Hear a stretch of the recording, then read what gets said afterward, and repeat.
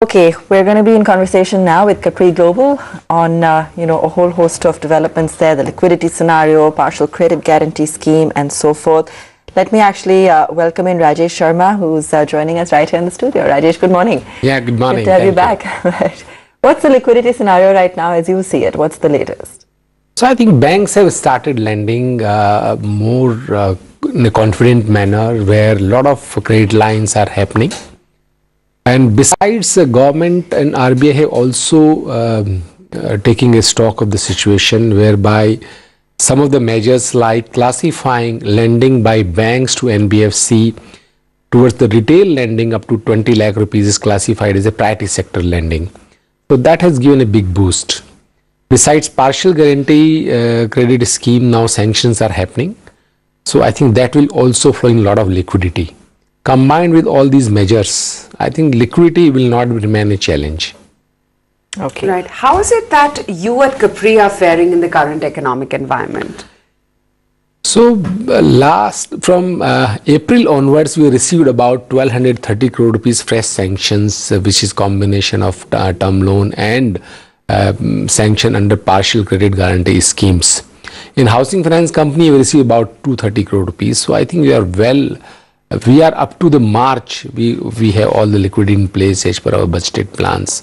So liquidity is not a concern. However, asset quality side, we are little still cautious. We are saying that there should not be much stress coming on the real estate related sector or any MSME units which are connected with that sector. So disbursement sides, while there is a demand, with the cautious approach, we intend to grow about 20-25% this year. Okay, so to delve more into that, your AUM growth, how is you seeing that? And do you think margins will continue to remain stable? So margins, on the contrary, have improved because we see now lesser competition in the market. Some of the players are not disbursing to the full capacity. So margins are slightly improved.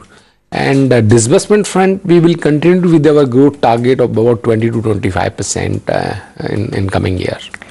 In the recently announced partial credit guarantee scheme, have you got any sanctions? And, how many bank sanctions have you got over the last 3 months? So last 3 months, we got almost about 4 sanctions.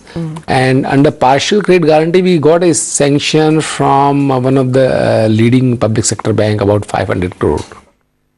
And 200 crore sanction, in principle, we received in housing finance, which is in process to get final approval. Okay. I know you spoke of the overall asset quality. So do you think that the robust internal process and the overall granular book will help aid your asset quality? Do you have any sort of projection? So asset quality, we feel it should remain in our budgeted of about 2.5 to 2.75% at AUM level. While new NP will keep adding, the old will keep resolving, and this cycle will remain consistent as far as the MSME loans are concerned.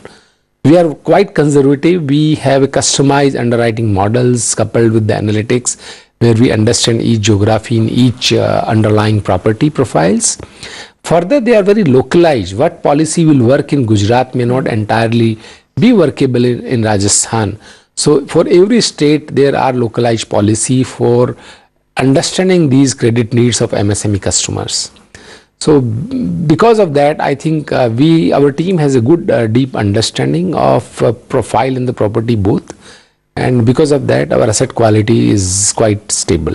How is your own capital position right now, and would it be sufficient to enable growth for you?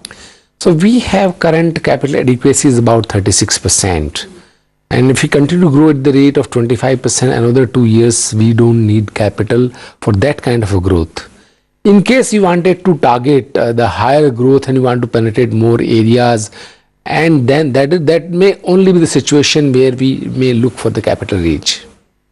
If you can just give us an all-round assessment of the situation. The government has taken a lot of steps in order to aid the NBFC space as a whole. The last time you spoke, you did say that there is a little more confidence as well. What is the situation at the current juncture?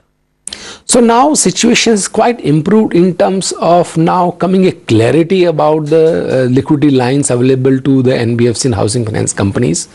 6 months, 8 months, there was not clarity ki how the banking line will open up. So whether to continue the disbursement or only to take care of the repayments. That was the challenge all the NBFC and HFC were facing. But now in last 6 months, you are seeing a lot of banks are opening up. Now sector is stabilized in terms of any surprises on the negative side. So I think the atmosphere is quite much more comfortable, and we can see this year much better than the last year in terms of the addition of the AUM across the sectors. What about your borrowing mix over the next few years? Is it going to be a diversified one or a complete reliance on banks? So for next 2 years, I don't think we will be borrowing from mutual funds. We'll be borrowing only long-term liabilities from banking system. And looking at the ALM mismatches concern of regulator and investors, I think that is a strategy we would like to follow. Thanks for joining us this morning. Yeah, thank you. Thank you so much. All right. Let's also get you a look at some of the latest news from the startup world.